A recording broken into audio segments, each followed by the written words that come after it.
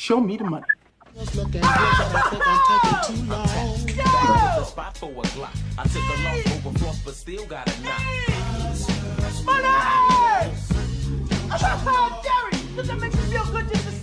All right, show me the money. NFL picks for week number 7 on the line today. Joining me, somebody who's been on the podcast a couple times before. He's a host at SportsGrid. Great Kevin Walsh here. Kevin, how are you? I'm doing good, Mike. Glad to be back on. I think the last time you and I spoke, the NBA was trying to piece together the bubble and make all that happen alongside Martino. So it's been a while, and I'm happy to be back on. Hey, they did get it done, and the Lakers won.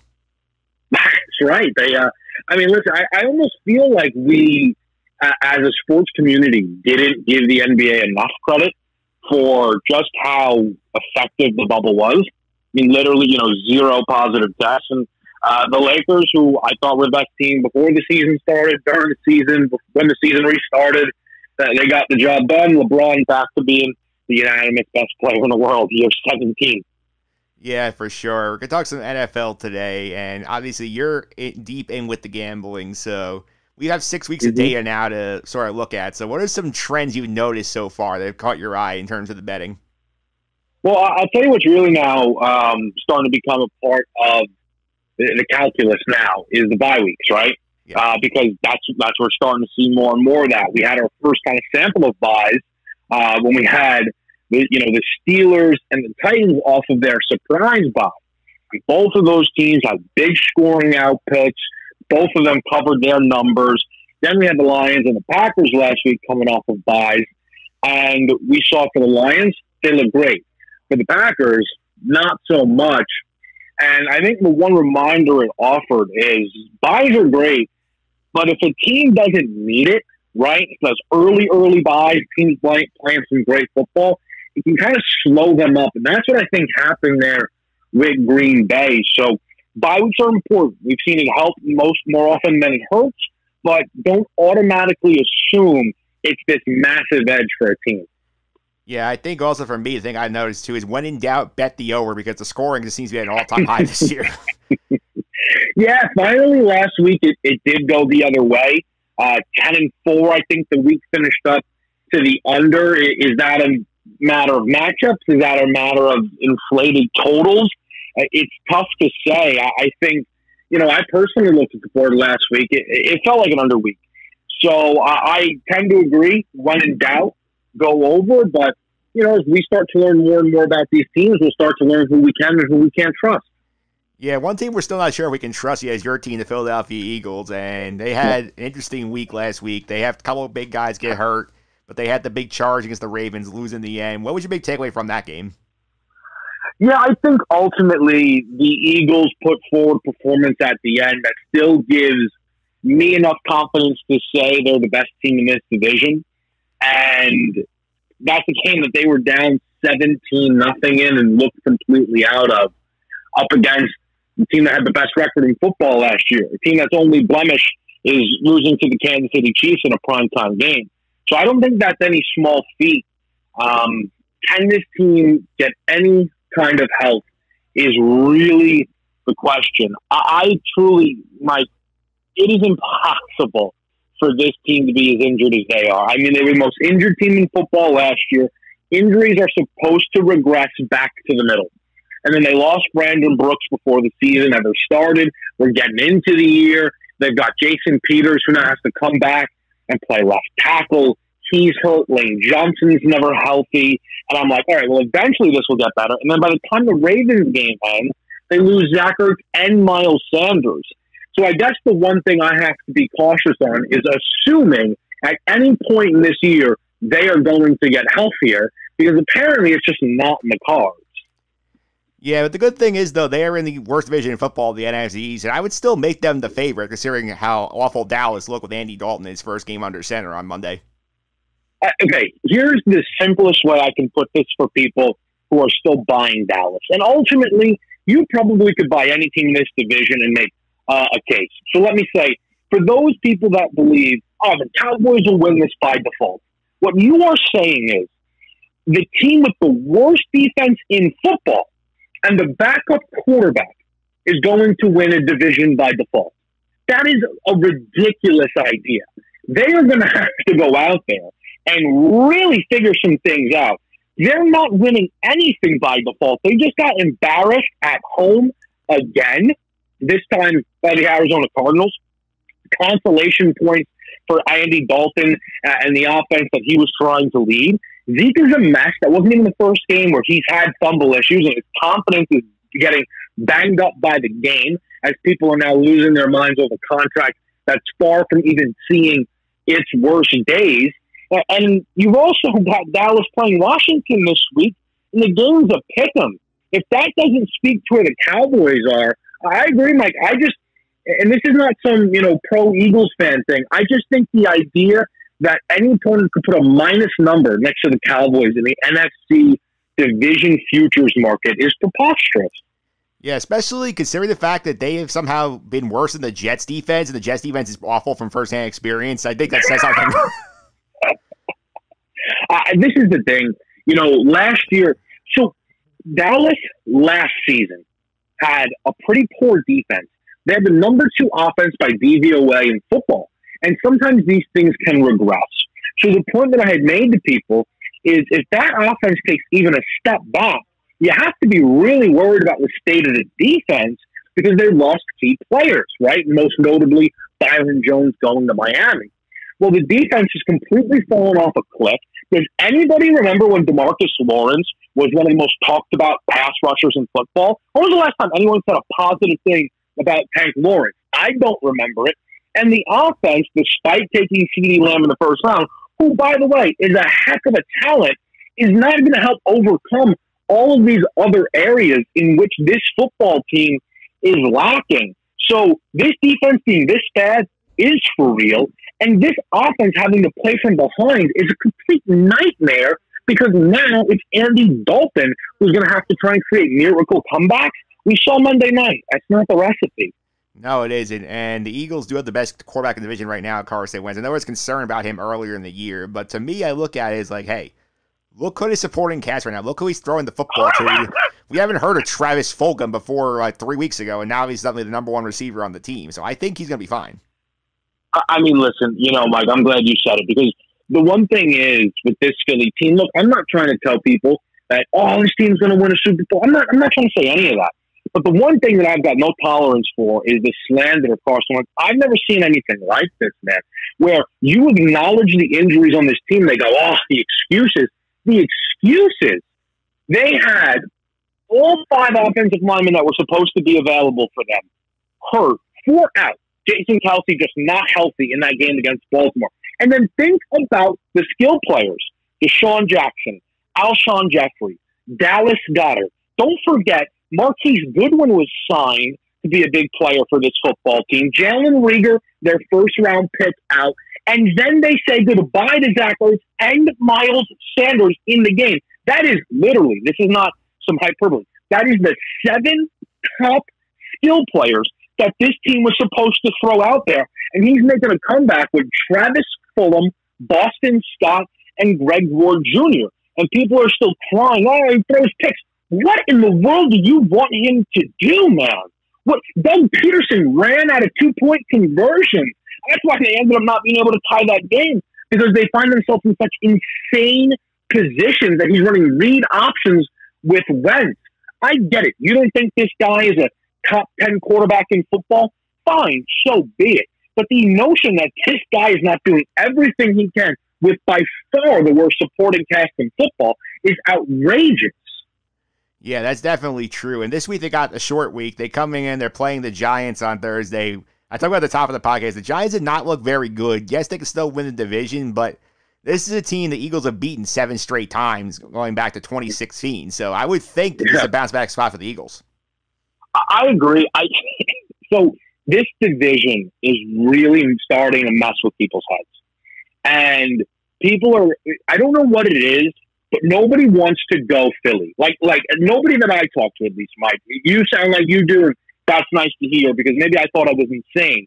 But people either would go the default, Dallas is going to win this division, they've got too much talent, or they'd start trying to fall in love with Washington or fall in love with the Giants. And now the Giants are the new flavor of the month. If they convert that 2-point conversion, they're 0-6, right on the same level as the New York Jets. I mean, they were a 2-point conversion. Heck, they were an extra point kick and a coin toss going Washington's direction from losing at home to what is a dreadful football team. Daniel Jones has thrown one touchdown pass since week 1. And I'm listening, man, Giants are the value of the division. Are they?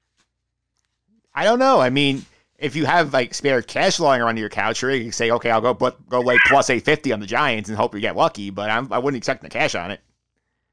I mean, it's just like, that's the thing. I don't know how beating Washington at home by a point was this impressive for people to get their first win of the year. Again, I know it says a lot about the division, but if you think that, and this is just a betting tip for people, even if you disagree with me, that's fine. If you think the Giants can win this division, you take whatever your normal unit size is, you need to split it up. 70-30. 30 on that plus 850. You need to put 70 on it for them to beat the Eagles on Thursday Night Football. If they don't beat the Eagles on Thursday Night Football, the most banged up they'll be all season long, I think, then they're not winning this division. This is a spot that the Giants have to come away with a win. They're plus money to win the game, around plus 175, give or take. You need to be making that bet if you actually believe this team can go out there and challenge for the NFC East. Good advice there. Speaking of the picks, we will go to that this week. My good friend Phil Lombardo, who's also a Giant fan, was here last week. He went 1-2 on the week. He laid the 3.5 with the Steelers. He got that one correct because they blew the Browns out. He laid the 8 with the Colts. That did not go too well because the Colts ended up falling way behind early, came all the way back. And he bet on the Cowboys getting the 2.5 at home. We saw how that went. No, that did not. That didn't work well. I guess if anything for your buddy, he got the best of the number. I mean, they closed as 1-point favorites, which, a lot of people you talk to in this gambling world, they'll tell you it's all about beating numbers. There's value in beating numbers, but there's no winner unless that wins. Yeah, I also have my first losing week of the year. I went 1-2 last week. I laid the points of the Packers at 2.5. That turned very ugly very quickly. I bet against the Lions. I took the Jags getting the 3.5 points at home. That also didn't go well. But yeah, I did get something right.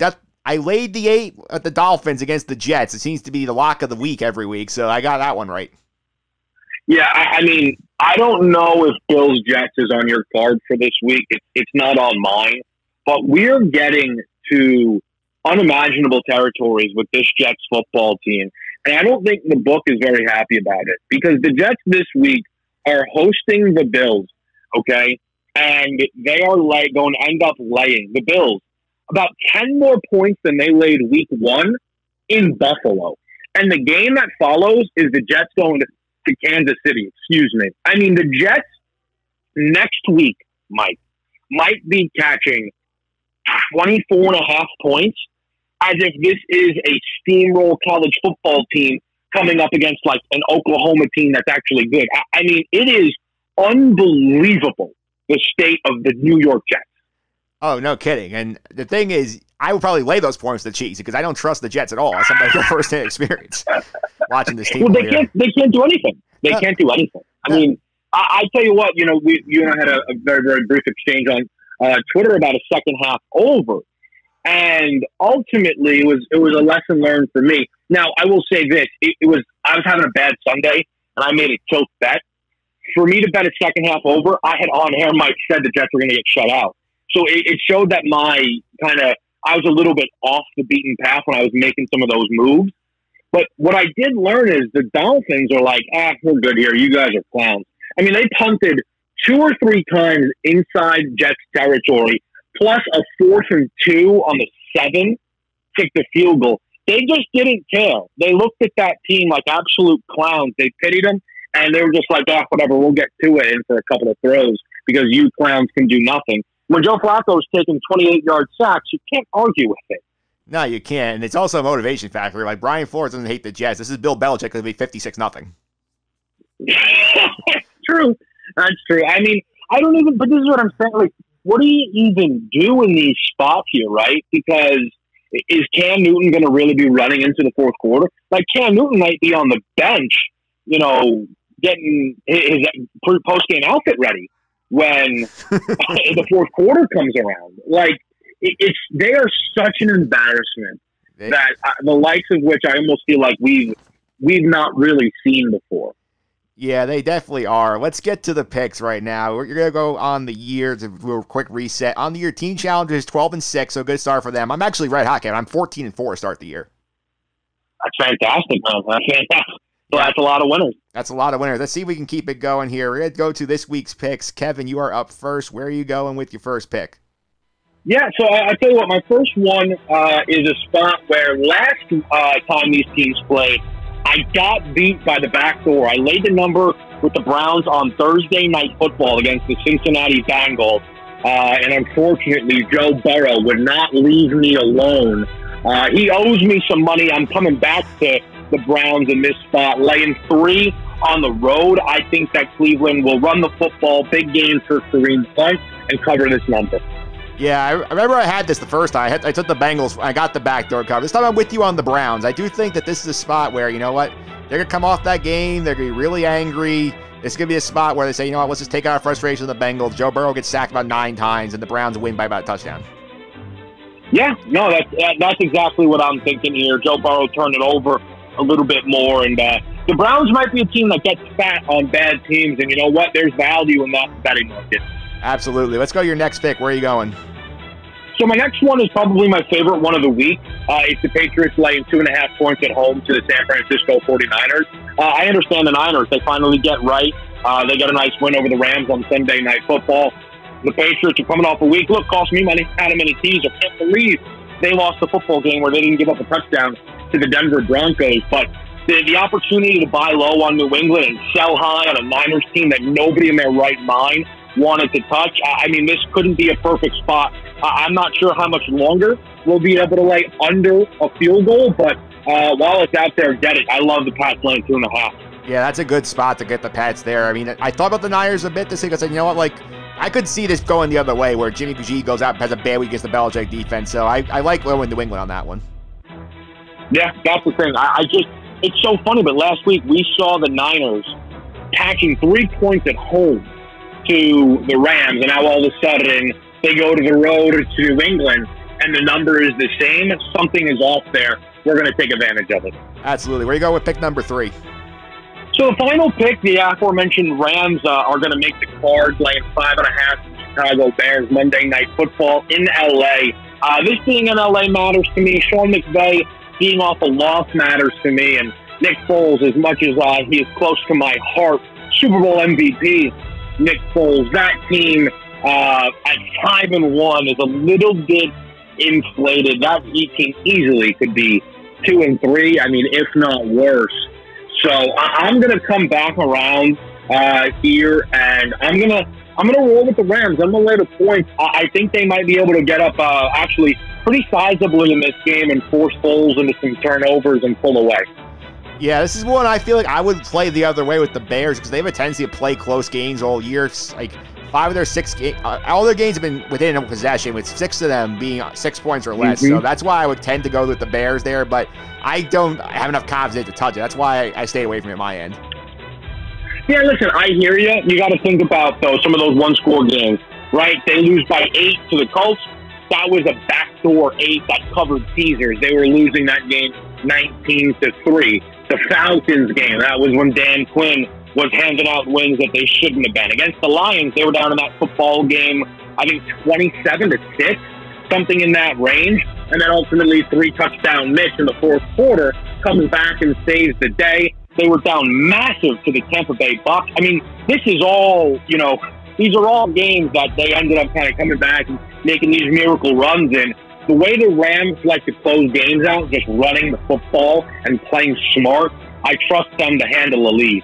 Fair enough. I'm up now. Pick number 1. I'm going to do something I've done the last 4 weeks. I've gotten correct. That's bet against the Jets. I'm laying all 13.5 of those points with the Buffalo Bills because this is a team that on average loses by about 17.5 points per game. The Jets have been outscored by 110 points on the year. The Bills are coming off 2 straight losses. The game, they beat them by 10 the first time. That game should not have been that close. The Jets got a garbage time touchdown to make it get a 10-point contest. And what have you seen out of the Jets in the last 5 weeks? Is they can say, you know what, they can cover this number. Even at home, they have no fans backing them up, which is good because they were probably booing them out of the building if that was the case. So give me the points of the Bills. Lay the 13.5. The Jets are 0-6 against the spreads. We 0-7 today. Yeah, no, look, and the thing is, you're probably getting the best of that number. I got to think by Sunday, it's 14.5, it's 15.5. I wouldn't be surprised if this thing starts to snug up near 17.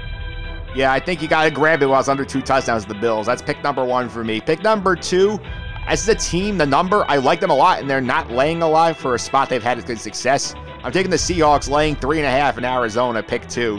They have won, they're 6-0-1 their last 7 trips to Arizona. I don't buy the Cardinals as being a contender either because they did not look good the last 5 weeks. I mean, the Dallas game, Dallas has the worst defense in football, if we talked about earlier in the podcast. They had issues with the Jets, and the Jets are just so inept they let them have the game. They've lost a couple of good games. In Seattle, Russell Wilson's cooking. They got everything going here. I only need to win by 4 with the Seahawks. I think they're going to do that easily. Give me the Seahawks laying those points, pick 2. Seattle is a team that I'm still trying to see how good they are. They're good, don't get me wrong, but a tier of their own in the NFC, I'm not positive. And I'll also just caution, the way we talked about the Packers. Did they really need a bye week? Turns out no. Did Seattle need a bye week? I'm not sure. Division matchup, I might go the other way, but look, it's hard to bet against Russell Wilson these days. Yeah, it is hard to do that. That's why he's my second pick of the week. The third pick of the week, I'm going with the dog here. I'm taking the Panthers getting 7.5 on the road in New Orleans against the Saints. And to me, this is an indictment of the New Orleans defense. Unreportedly has been pretty bad this year. We saw on Monday night, week 5 against the Chargers. Look, the Chargers getting the same spread. The Chargers backdoor covered me because they jumped out early. Could have won the game outright in regulation. Lost because Badgley missed the kick and lost in overtime. Panthers have enough firepower here to do this. They faced a good defense last week against the Bears, which kept their point total down. I think this week they get bounced back. They're in this game as a shootout. I need to be within a touchdown, which I can do. The hook is huge. Give me the Panthers getting 7.5, pick 3. Yeah, that hook is incredibly valuable. I really want to see what the Saints look like off a bye. What in the world are we going to see with Michael Thomas coming back? He has already had one of the weirdest seasons you could imagine between the injury, avoids IR because he thinks he can come back the next week. He misses a bunch of weeks. Then he's supposed to come back. He's fighting teammates. They're calling him Slant Boy. What happens when the guy who was supposed to be the best wide receiver in football finally gets back on the field? Yeah, it will be a fun question to track. So the picks for the week: Kevin's laying 3 with the Browns at home against Cincinnati against the Bengals. The Patriots laying 2.5 at home against the 49ers. The Rams laying 5.5 on Monday night at home against the Chicago Bears. I'm taking the Bills laying a whopping 13.5 points against the hapless New York Jets. The Seahawks laying 3.5 on the road in Arizona. And the Panthers, my third road team of the week, getting 7.5 on the road in New Orleans. Those are your picks for week number 7 on the podcast. Next week, actually going to be joined by another SportsGrid guy. The great Alex Fasano will be here. Awesome. Yeah, love Faz. His Steelers got my Eagles. That game was much closer than the 9-point cover Pittsburgh put forward suggests. But yeah, look, Steelers, what a big game that'll be. You'll get, it's a good pulse by you. You know what you're doing. Off of the win, or not win, I shouldn't say, but the game at Tennessee with Baltimore on the schedule in front of them. Looks like a fun spot. Yeah, it's a good spot to get Faz. I usually try and get him later in the year, but this is I had to get him earlier because this is a good prime Steelers spot. It certainly might be the last undefeated team in the AFC at that point. Yeah, it's going to be one of them, right? Between them and the Titans. I like that Titans team. I'll tell you that. It's a game with a lot of attention on it, which sometimes can be difficult to bet. But if I had to make a bet, I'll take the team that's catching points at home that's unbeaten instead of the team that's laying them. Yeah, that's for sure. Kevin, thanks for all the time. I really appreciate it. Before I let you go, how can people follow you on social media and keep up with some of the stuff you're up to? Yeah, follow me over on Twitter at @TheKevinWalsh. And then, of course, always go over to SportsGrid to catch everything we're doing, 24/7 coverage, giving you guys the edge, the betting information that you need. I started off in the morning, 7 to 9 a.m., with my guy Dane Martinez on the early line, and then closing it out from 9 to midnight on In-Game Live, Monday through Thursday. Also on the weekend, look, I'm on all the time, so you go over to SportsGrid, hang out with us there, get the edge. Yeah, definitely get the edge. Definitely check out Kevin during those World Series games. Those are some props being discussed there too. Oh, absolutely. The World Series, man. It's a good matchup. I'm glad. I think Dodgers Rays is a good one. Yeah, did you know I actually picked that before the season? Dodgers Rays is my World Series pick. Yeah, no, listen, I mean, I can see the vision. Dodgers were the best team in baseball coming in, and even Yankees fans would admit the Rays showed the best value in the futures market. They are an incredibly well-structured baseball team, and them being here is far from a surprise. Yeah, we'll see how that goes. Kevin, thanks for all the time. Really appreciate it. Yeah, you got it, Mike. Have a good one. You too. Up next, I'm going to do a little pop culture talk with Sam DeRosa right after this.